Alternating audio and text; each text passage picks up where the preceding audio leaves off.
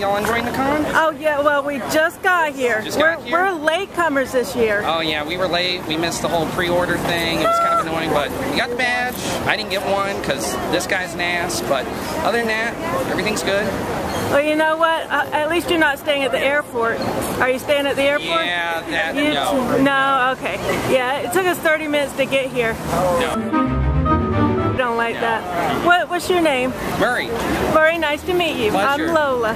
Pleasure to meet you, Lola. Alright, bye-bye. We'll shake. You got a camera. Okay, there we shake it. Thank you.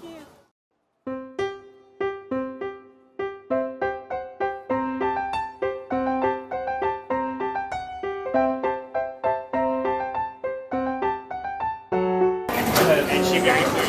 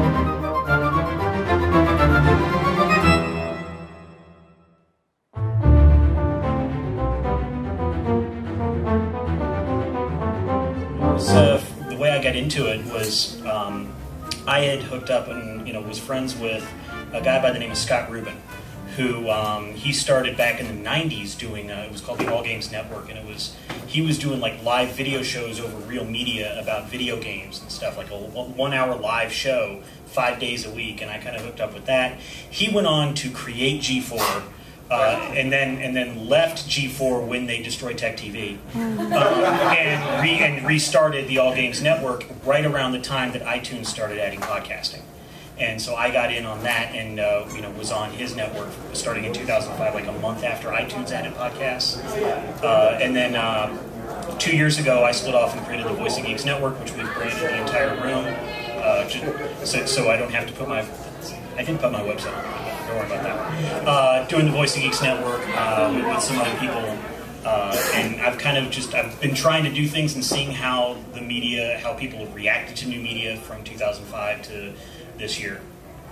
And I did do another show for like 2 years, which everybody in the time was like, why would anybody want to watch a show like that? And it was a video show. I did it for 2 years where we went to a gaming cafe and had people play games, and we had a little picture in the corner of the person playing the game, and we talk over it and stuff, and everybody's like, why would I want to watch a stream of people playing video games? And so I stopped doing it in 2009.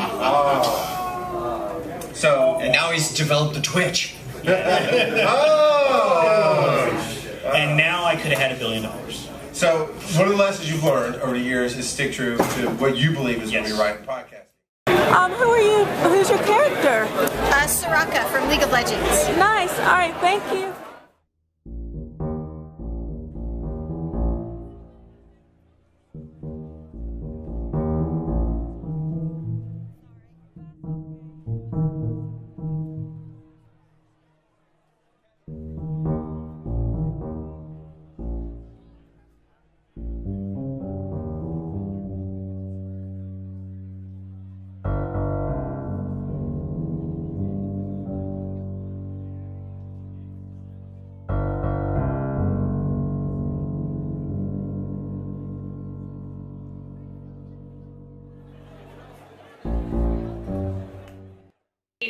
I'm Veronica Belmont. And I'm Tom Merritt. And we are here at DragonCon 2014. And we have a fantastic guest with us today. Yes, I am super excited about this because if you listen to the show, you know that I am a huge fan of her work. Naomi Novik is here to join us today. Big round of applause.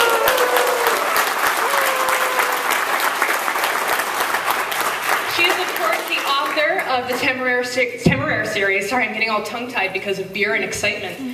The author of the Temeraire series, which starts with His Majesty's Dragon, and 8 books now, is that correct? Yes, that's right. Blood of Tyrants, which is the 8th one, just came out in mass market. So. And number 9 is due out next year? Yes. She said. That's awesome. I'm 40,000 words in. We'll see if I make it in on deadline. That's awesome.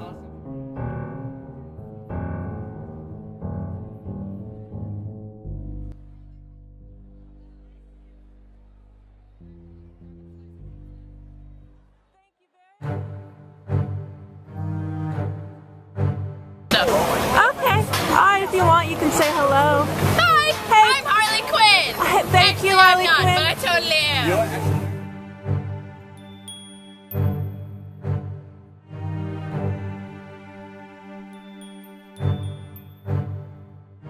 Just for DragonCon. What's your name? Shirley. Okay, are you supposed to be a character? Yes, Moxie. Well, thank you very much.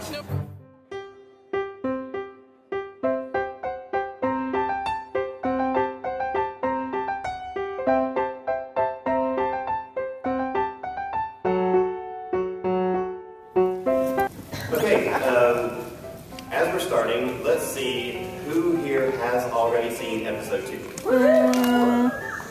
Excellent. How many of you saw it at our screening last night? Very, very cool.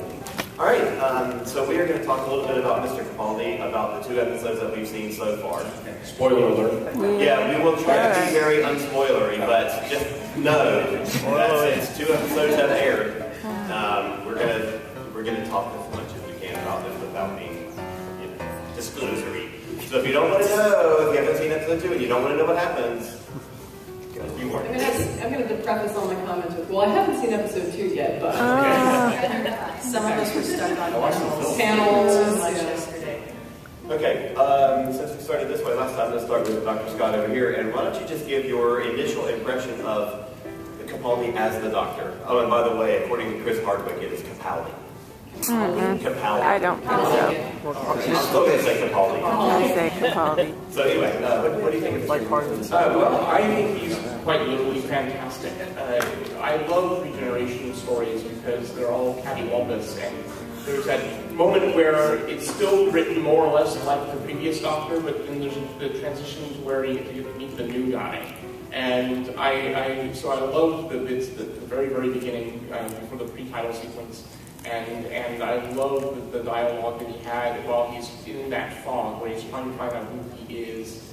And really, quite honestly, you could tell that this actor has been doing this in his own head since he was, a very small boy. That's right. And this was just wish fulfillment in the extreme. So from the word go, I understood that we were in safe hands.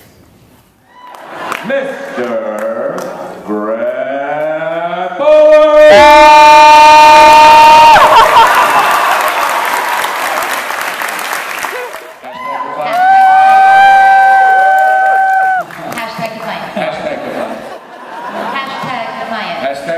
Hash the stacko out of that defiance, people. They stopped us when we were going to now. Back to Tony Pubes. No! Let's keep this clean, away from my pubes. Back to rocket science. Let's rocket science Tony's pubes. Alright! Send your pubes to space. It's highly enough down there. We don't need to go any further. I think your booster's fired. Those chandeliers are so pretty. Really, they're gorgeous. Really. Let's start taking some questions. Thank you, Harley I'm not, Quinn. but I totally am.